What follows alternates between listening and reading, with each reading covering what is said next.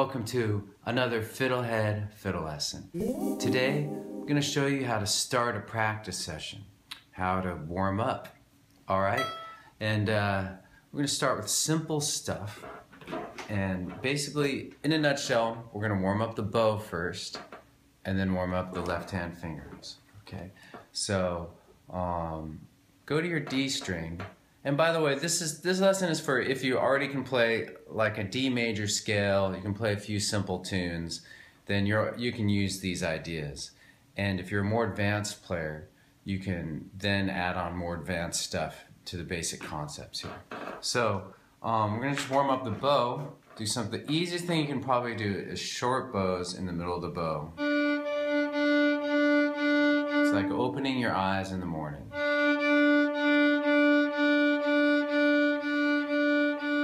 Try other strings.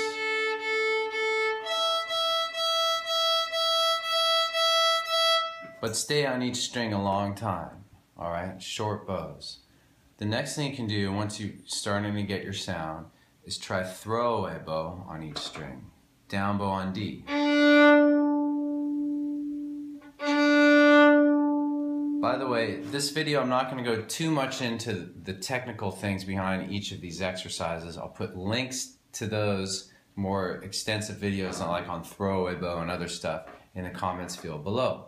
So do throwaway bow on D, up, and do that several times. Then do it with the bow on the string but without throwing it away. Trying to get that big sound but without a throwaway. You do that on all four strings as well, okay? Then once you've done that, you can do more like even long notes on each string.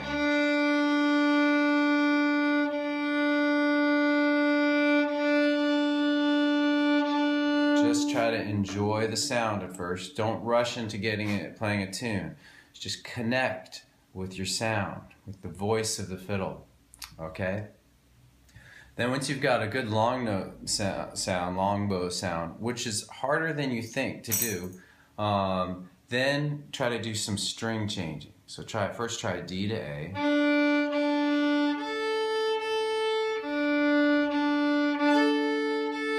So maybe you have a little string noise when you change that you're trying to get rid of. There's another exercise called stop and rock, which I have another video for, which is a great very fundamental exercise for working on string changing. So we go down on D, up on A. Then you let go of stop and rock and just make it flow. Go back and forth between those two a little bit. So I have a video for that linked below as well. Do stop and rock on each of the other string pairs. G to D and then A to E, okay? When you finally got that sounding good, the last major kind of thing you can do with just bowing is we can try some kind of more intricate patterns like peri-diddle.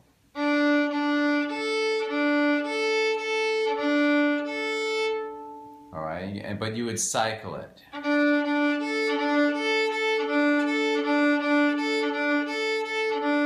So that's peri-diddle, D to A. And there's another one I teach called polyrhythm.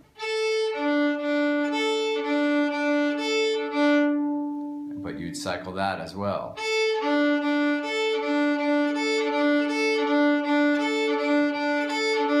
And you do that on the other string pairs. And so on. Alright? So you've warmed up your bow. Time to move on and warm up the fingers. We go into this slowly too. Like the beginning of this sort of warm-up is sort of like a microcosm of learning to play all over again. You're just starting from bowing, then some simple fingering, then putting them together. So now play your first finger. Try to get it in tune. You'll know it's in tune if the open E string rings. I can hear it, and I can even see it a little bit. Alright, so anyway, once you've gotten that in tune, you do all the exercises just with first. Short bows. Throwaway bow now. Down bow. up bow, then long bows.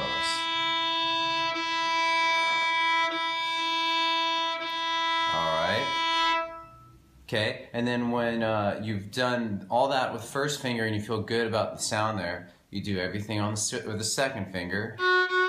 Short bows, throwaway, long bows, and third finger. All right, and then if you've got all the fingers, then you're ready to do the next step, which is 2-note intervals. So this may seem really boring and too basic, but if you really do these steps, you're just going to walk into your first tune with just a centered sound. That's what I'm hoping you'll get out of this video, is that you'll get more out of the things you play rather than just sort of skimming through tune after tune. You really just be able to milk each tune and just enjoy it as much as possible. So now we're going to do open to 1, simple interval on the D. This will really help your tuning if you spend a lot of time with open to 1. It's a key interval. Oh, that's out of tune. Okay. And you stay with it. Try some of the rhythms you know. Hoedown now. So do as many rhythms as you can, open to 1. Do throwaway, open to 1. Like throwaway bow is one of the most amazing, useful things. Okay, and then after you've done all that, we go 1 to 2 and do all those exercises there. 2 to 3, all those exercises there. You may want to then start doing everything on the A string, open to 1 on the A, or even single notes on the A. Depends how much time you have, of course. If you only have like 10 minutes, then maybe your warm-up could be like 3 minutes, 3 or 4 minutes, and you can just kind of fast track some of these things. Okay, so then after you've done all the intervals, we could do a half scale with different things, with rhythms. Try with triplets. And you could go up and down. You could just go down the scale. It's a little bit more challenging and a good practice.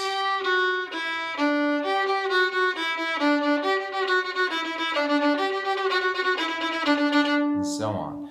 Try to make this fun. Try to, again, enjoy the sound of just simple single notes, simple half scales, simple full scales. Okay? The last thing you can do as a warm-up is to combine the bowing thing, string changing, with fingering. So I have a separate video on this because this is a great exercise, but basically the basic idea is first on D, second on D to open A. I'll do that again. So we're fingering the D, but always bouncing over to the A string.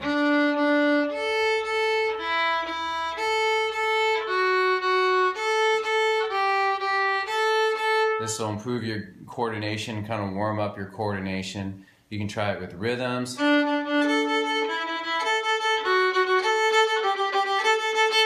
Okay, and then finally you can integrate those complex patterns we did earlier with the bow, peri-diddle and polyrhythm, with fingering. And so for instance, peri-diddle with fingering from D to A would be.